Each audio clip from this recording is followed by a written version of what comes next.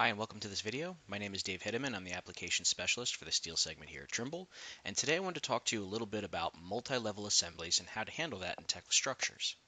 So here I have a simple skid made up of some beams and then some handrail framing, and this could be a shop assembled unit that's going to be delivered to the site just like this. If we use traditional methods of welding and bolting, what we might end up with is a bill of material that runs clean off the sheet, so that's not really what we want. And also, if we do that, we're not really mimicking how this is going to be fabricated in a shop. The skid itself is probably going to be fabricated first, all the wide flange members, and then the handrails will be fabricated separately before being all joined together. So in Tekla, what we really want to do is mimic those shop processes for one, but also have a cleaner looking drawing on the other side of things. So in order to do that, working with multi-level assemblies, we can simply bolt and weld these together. Not a lot of people know this, but under the bolting properties and under the welding properties, we have the option to connect not just as a secondary part, but as a subassembly. So that's one method to do this. There it is under the bolt properties, and here it is under the weld properties. I don't prefer to use this method. I find the right-click menu to have a little bit more control, but there's nothing wrong with doing it this way. If you're using the right-click menu, you first have to have the Select Assemblies button pressed down the way I do here, and then you have to decide how you want this to be displayed on a bill of material. Do you want to have an overall assembly made of 3 sub-assemblies? In that case, what you would want to do is select all 3 assemblies, and then you can right-click, go to Assembly, and Make into Assembly. So that's the first method.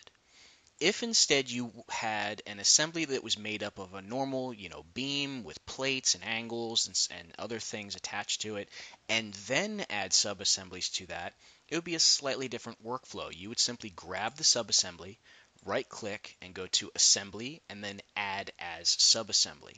So this way, what you would see is main part, secondary parts, and then sub-assemblies listed on the BOM. So 2 different workflows for how you want this to be shown on a drawing. I definitely recommend you go ahead and try both methods so you can see how that's actually going to show up.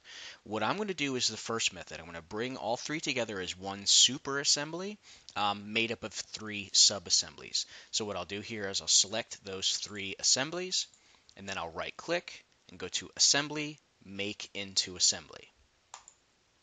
So now this is all welded together as one assembly, as you can see when I hover over it. If for some reason though I needed to still access the sub-assemblies inside of this, another thing that a lot of people don't know is you can do that by changing your hierarchy or changing your hierarchy selection. Right now down at the bottom of my screen you can see there's a number 0. This 0 is indicating that I am at the highest level as far as selection goes. So when I hover over this, I'm getting the overall unit. However, if I hold down the Shift key and use my mouse wheel to scroll forward, you can see how that changes to a 1, and then a 2, and then a 3 down on the bottom of my screen. What that's saying is that I'm changing the level of selection. So if I go back down to a 1, now I can grab the individual sub-assemblies that make up this super-assembly.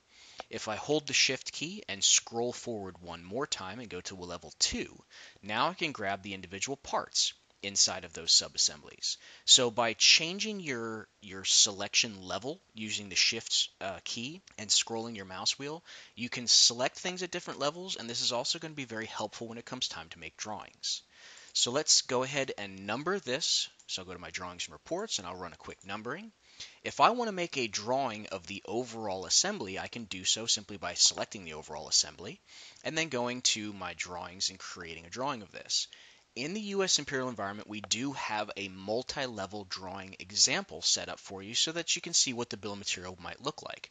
So what I'll do here is go to my drawing properties.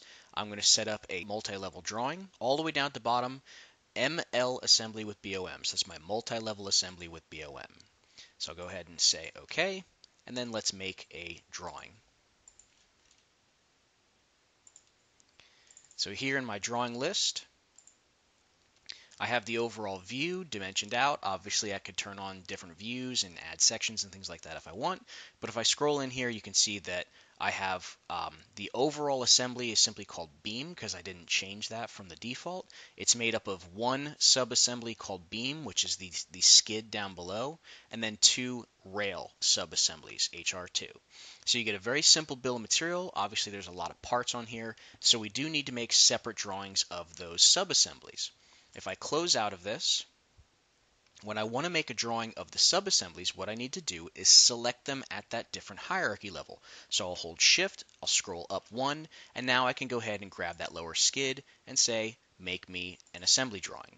I'll do the same thing for one of those handrails, right click, make me an assembly drawing, and then I'll go back to my drawing list.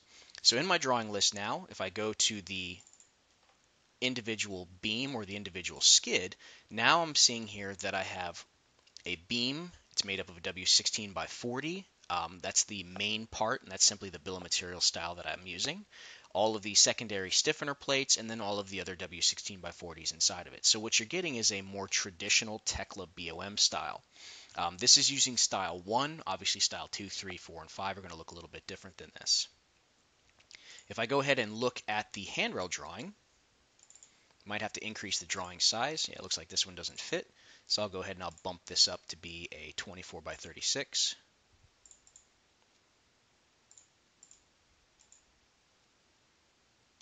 There we go. And we can see that the bill of material lists out all of the individual parts inside of that handrail. So these are special bill of materials that look at that hierarchy level just like you can with the selection, so that it's only listing out the subassembly parts. So this is just a really brief primer on using multi-level assemblies. I hope you find this helpful. One thing about the naming is now based on the assembly level. So if I go back and double click on this as an assembly, you can see that there's an assembly name. If I go to the next level and double click on just that skid section, it also has its own assembly name. So that's how you could change that before you get to that drawing phase if that's an issue for you. As always, if you have any questions about this, feel free to reach out to your local help desk, and thanks for watching.